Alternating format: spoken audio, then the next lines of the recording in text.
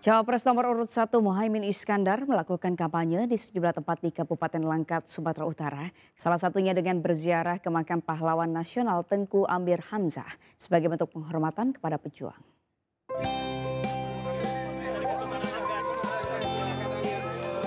Cawapres nomor urut 1 Cak Imin didampingi Ketua Partai Pengusung dan Ketua Tim Pemenangan Anies Amin di wilayah Sumatera Utara, Edi Rahmayadi, melakukan ziarah ke makam Tengku Amir Hamzah yang berada di Kecamatan Tanjung Pura di sela kunjungannya di Kabupaten Langkat Jumat siang kemarin.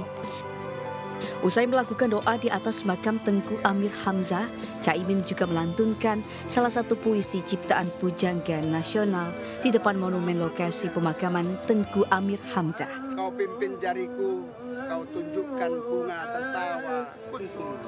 Ziarah ke makam Tengku Amir Hamzah ini merupakan bentuk penghormatan yang dilakukan kepada pejuang bangsa.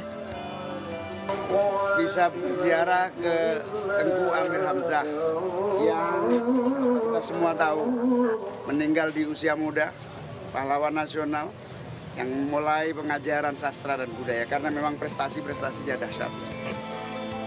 Usai berziarah, Cak Imin kemudian melanjutkan sholat Jumat di Masjid Azizi yang merupakan masjid peninggalan Kerajaan Langkat.